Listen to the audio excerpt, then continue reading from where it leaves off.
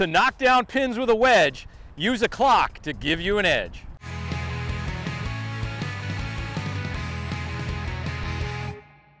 Hey everybody, Steve Scott here from Golfweek magazine and golfweek.com. Today it's all about precision wedge play, dialing it in with the use of a clock system. All I want you to do is to perfect one shot and one shot only. I know you don't have all sorts of time to perfect all these in-between shots, but today I want you to just perfect your 9 to 3 o'clock shot, okay?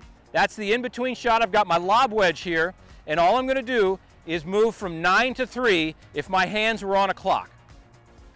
For me, that goes about 40 yards. 9 to 3. Run that ball right out there. I'm gonna save my par with that one. For more on the world of golf, go to golfweek.usatoday.com.